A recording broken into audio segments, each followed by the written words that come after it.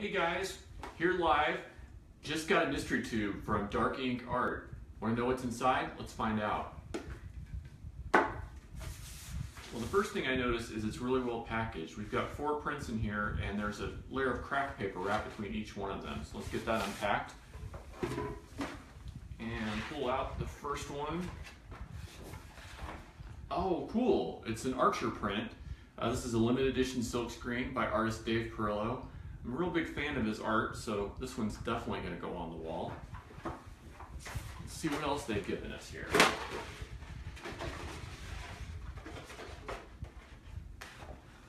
Ooh, Indiana Jones and the Raiders of the Lost Ark. Now this one is hand signed by artist N. Glaubinger, and I'm a real fan of his artwork, and my wife's an archaeologist, so I know she's going to love this one. Maybe I'll give this one as a gift to her. Alright, that's 2 down. Now there's 4 in every mystery tube, and one of the cool things about Dark Ink Art is it's all officially licensed artwork. So each one of these come with a certificate of authenticity, so you know you're getting the real deal. So what's our third print going to be? Now over at Dark Ink, they tell me that every mystery tube is going to come with at least 1 Star Wars illustration. And what do I get here? Oh, this is a beautiful Star Wars illustration by Dan Mumford. A huge fan of the way he uses light and shadow, and well, I just hope that Han Solo survived the freezing process on this one.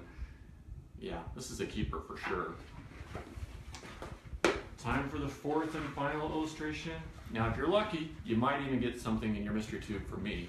And it looks like I got lucky this time. I got this X-Files limited edition silkscreen.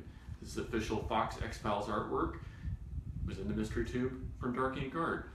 So that's the 4 pieces we got. You need to go to darkinkart.com and get one of the 100 mystery tubes for yourself, and then post a comment below and let me know what treasures you found inside your mystery tube.